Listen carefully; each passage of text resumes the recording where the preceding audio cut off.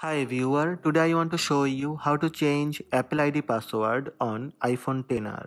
Let's have a look. Here I am using iPhone XR with iOS 13. First, tap to open Settings. From Settings, tap Apple ID display name. Then tap Password and Security.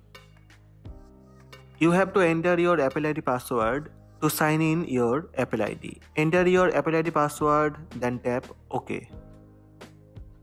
It's working. Now you can change Apple ID password. Tap Change Password. Sometime it will verify your identity with security question. Answer your security question and tap Verify on top right. Change password. Type your Apple ID password on current password field.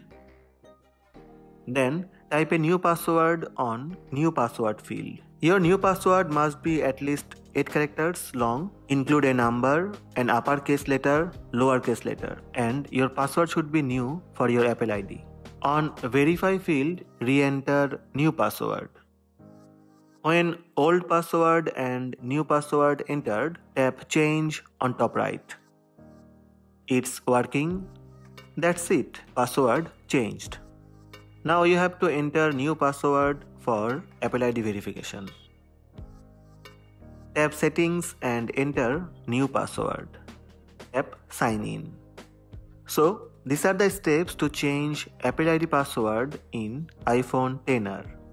Hope this video helped you. Please subscribe my channel by tap on red subscribe button. Also tap on bell button to receive notifications about all new videos. Thank you. Thank you for watching.